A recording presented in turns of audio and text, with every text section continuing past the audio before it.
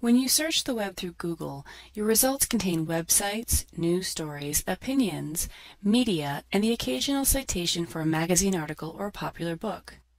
This can be a great way to start the research process, but for college-level work, you'll need to dig a little deeper and find academic sources. Google Scholar searches academic repositories and periodical indexes to connect you with books, journal articles, dissertations, and patents. Google Scholar is one of the most comprehensive indexes of research articles and scholarly books.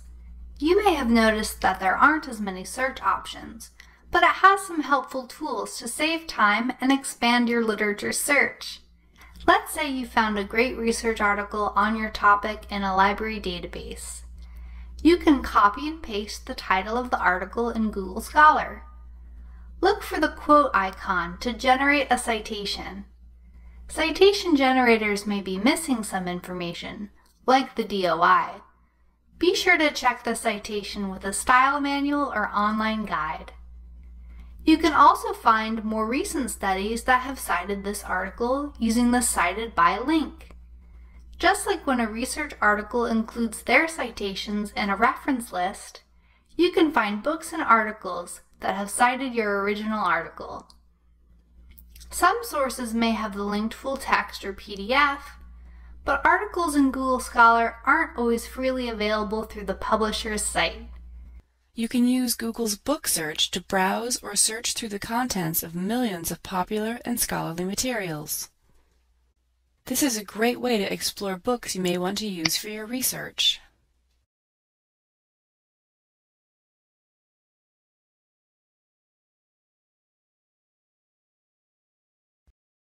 PubMed is a freely available resource through the NIH, or the National Institutes of Health, and it's a great place to find research articles for health, science, and psychology research.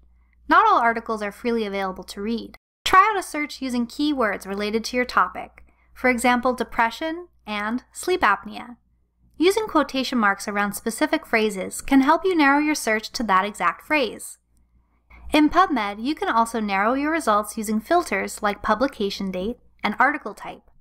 If you don't see a filter you want to use, click on the Additional Filters button and select the filters you want to add on the side. You can also filter by language and population age. On the abstract page, you'll see a summary and information about the article, including the name of the journal where it was published and if the research was grant-funded. Most articles in PubMed are from peer-reviewed journals, but you can always verify for yourself. Look for the full text links on the right to download and save the full article. The Find It at CSUDH-lib button will redirect you to OneSearch and another database where we have the article. On the abstract page, you can also find similar and cited by articles to find more recent sources. PubMed also includes mesh terms. Medical subject headings are control tags that describe what an article is about, regardless of what terms or keywords are used in the source. They're also broken down by subcategories. For example, you could search for everything in PubMed about therapies for depression or complications of obstructive sleep apnea. You can add multiple mesh terms and keywords to expand your search in PubMed. The IEEE Xplore Digital Library. Once you arrive at the IEEE Xplore Digital Library's simple search page, click Advanced Search. Now let's say we're interested in learning more about solar cells and farming. In the first field, we'll type in solar cells. Then, in the next field, we'll type in agriculture. You'll notice that there's a drop-down menu next to each search field. When we search the database, we're not only searching the text of the items stored in the databases, we're also searching the records that have been created for each of these items. The drop-down menu allows us to target our search to a specific portion of each record. For instance, if we selected document title for the first field, we'd only receive results in which solar cells was part of the title of the article. For now, however, we'll start off with a broad search and narrow as we go. If you're interested in learning more about how to develop and structure your keywords for searching, click the link in the description below. As we scroll down the page, you will see that you also have the option of narrowing your search by publication date. There are two ways to use this feature. First, you can specify a date range by dragging the date slider, or you can type in your range in the fields below the slider. In this case, we'll look for items published within the last 5 years. Then we'll click Search.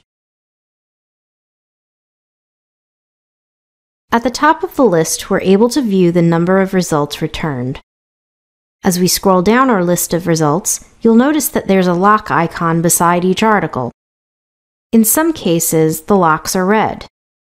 This means that the item is not available in full text because it is not part of the package to which Google Library subscribes.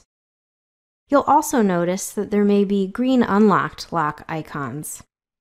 This means that the item is either open access or part of the package to which Google Library subscribes. If you would like to refine your search further, you can use the filter options to your left. We can also filter by content type. In this case, we have the option of choosing between articles from journals and proceedings from conferences. Let's limit by journals. Now we have fewer results. But let's say we want to go back to the previous search and limit in a different way. We can undo the filters we apply by going to the top of the page to the Filters Applied area. To undo the Journals filter, we'll just click the little X next to Journals. Now we're back to the same number of results we had prior to limiting to journals. As you can see, we still have a number of filters we can work with, including the ability to limit results by a single year or a range of years, author, affiliation of author, the publication in which the articles or proceedings were published, the publisher, the location of the conference for which proceedings were generated, and, perhaps most helpful, index terms. Items in IEEE are indexed under terms that tell us what a particular article or conference proceeding is about. When we select a term from the list in this filter, our result will automatically limit our results to only those materials which are indexed under the term we have selected. Let's select one.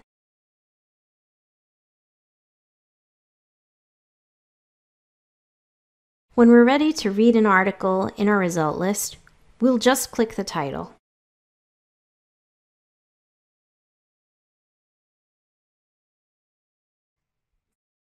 This will take you to the record for the item, where you'll be able to read the abstract,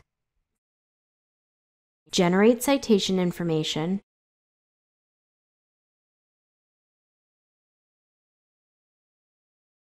and download the PDF if available. Thank you for watching.